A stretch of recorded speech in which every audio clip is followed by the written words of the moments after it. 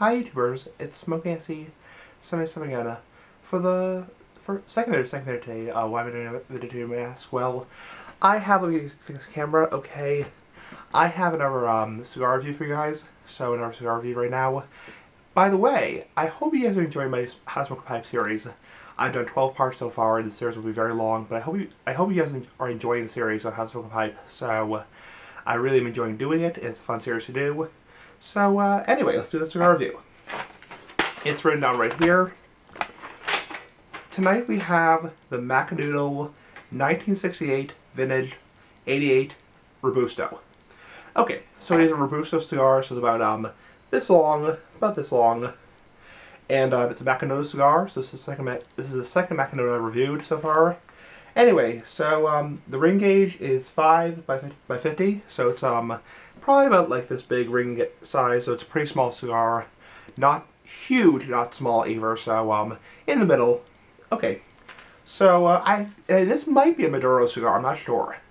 I think it might be a Maduro. I'm not sure about that though. It was hard to look up on the internet, so I'm not sure. Okay, the first third. Earthy, smooth, medium-bodied tobacco, cedar, slightly tight draw. So the first third, when you light it up, is you get that nice earthy taste. You get a smoothness, a tobacco, a little bit of a cedar.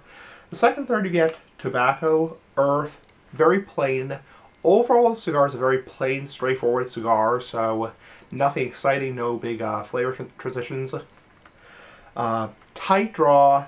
The draw gets increasingly tighter as you smoke it down through the cigar. I'm not sure if I had a knot in it, but it's pretty tight draw.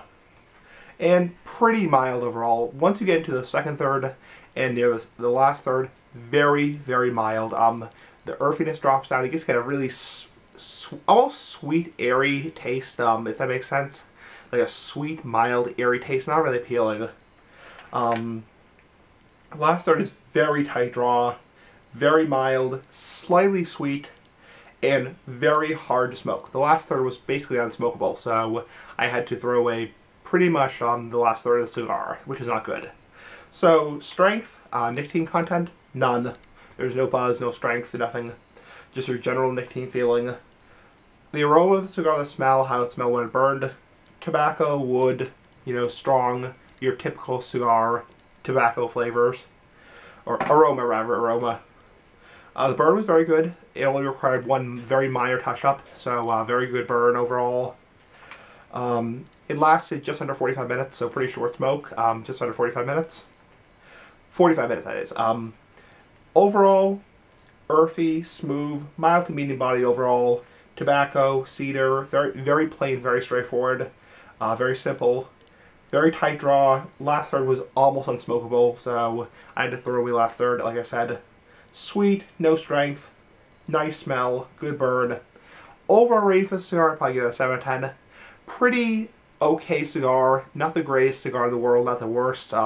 Very tight draw as you get down to smoking it. The last third, like I said, was almost unsmokable, so there probably was a knot in the cigar somewhere in the head of the cigar right there, so which is right here. So what I'm trying to explain is in the last third is probably a knot or something. Overall, very straightforward cigar, mild to medium bodied, So if you're looking for just a straightforward, I think it might be a Maduro cigar. It was a pretty dark wrapper, so wrapping rather, so pretty good. That's about a C minus in my book. Not super great, not crap either. Just a okay cigar overall. Pretty average, okay cigar. The burn was good, like I said, but it was a very tight draw, so not great. Anyway, give your thoughts, comment, subscribe, persons who want to, and peace out and bye.